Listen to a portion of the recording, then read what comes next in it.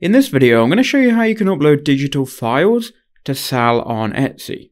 Now, for this, you're going to need obviously an Etsy store. So if you haven't created one already, then I recommend you go ahead and do that. I'll leave in the description a video which is going to show you how you can create your Etsy seller account and open your store.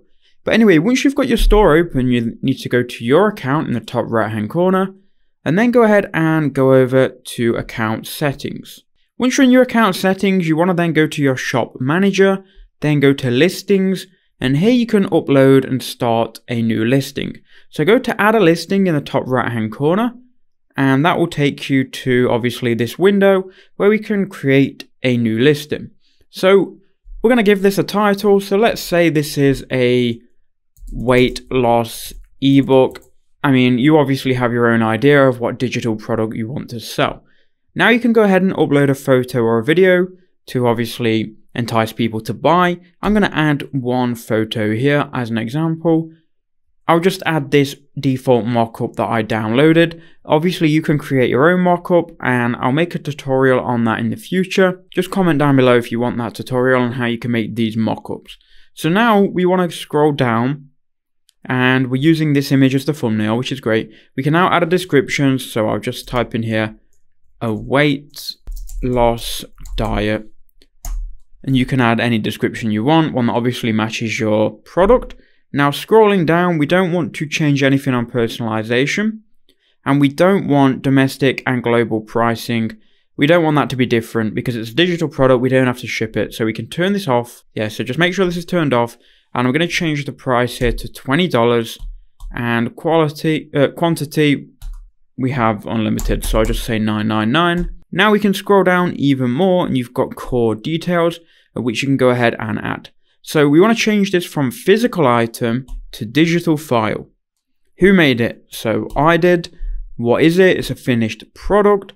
When was it made? I'm going to say recently here, 2020 to 2023. Then I'm going to choose apply. Now it's going to ask us if we want to change to digital products. We're going to click yes, apply. So now we should have this all sorted, and we'll be in the digital products page here.